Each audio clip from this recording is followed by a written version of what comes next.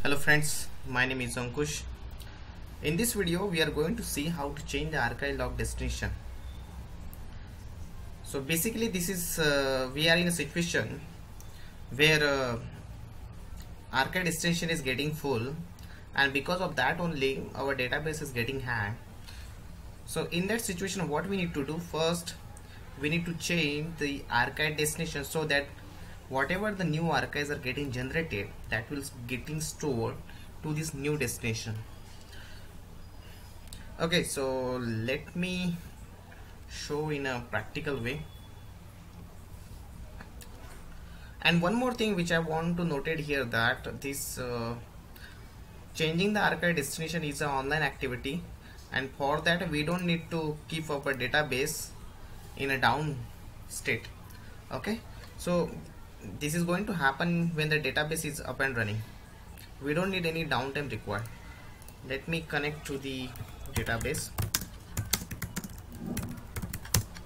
Okay, I'm checking the name of database and log underscore mode so that we can get to know our database is in archive log mode or not. Okay, so here I can see database name is prime and it is in archive log mode. Okay, we can also check the same thing by using this archive log list.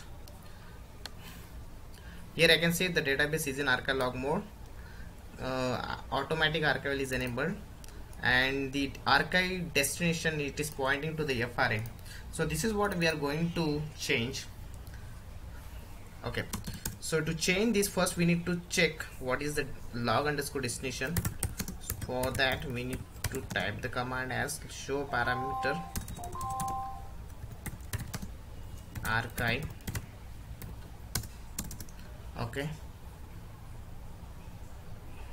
Okay, so here currently it is using log underscore archive underscore dest underscore 1. Okay, and it is pointing to the FRA location. What I'm doing, I'm changing this location to the another mount point. Okay, so we are going to use this /home mount point. Here I have already created one directory as archive. Okay, so this is what the new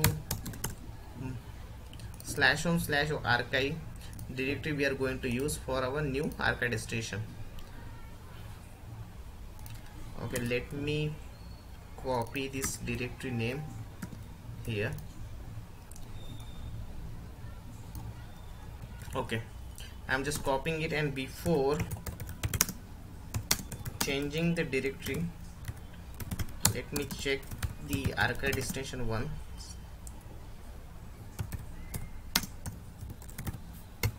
So here it is pointing to the FRA. I am copying this and pasting it here. Okay, there is some quoted string not properly terminated. Okay, no issue. There is some syntactical error. Okay, it should be like this.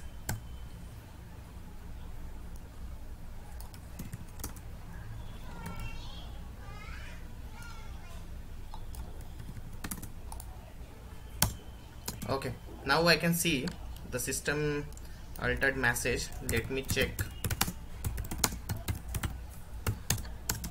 Okay, so after cross checking, what we can see, the archive destination is now pointing to this new currently directory. Okay, I'm just doing some log switching so that we can check whether the archives are getting generated to this new destination or not.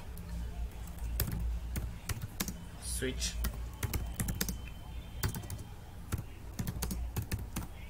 log file. Okay, let me switch some. That's fine. Let's go to this new archive destination, check whether these new archives are there or. Okay, CD, I guess I am there only.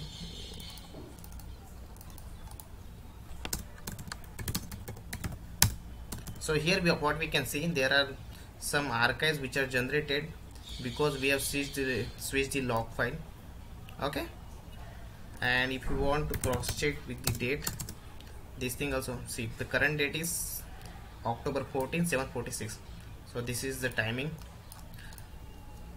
So guys, in this way we can change the archive destination. Basically, as I told earlier, we need to change the archive destination once mainly it is happening when our database, when our archive destination is getting full, and there is a chances when our database can go in the hung state.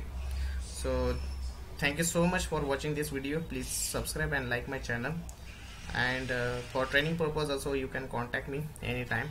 I have already shared my contact details in the description box. Okay, thank you, bye bye.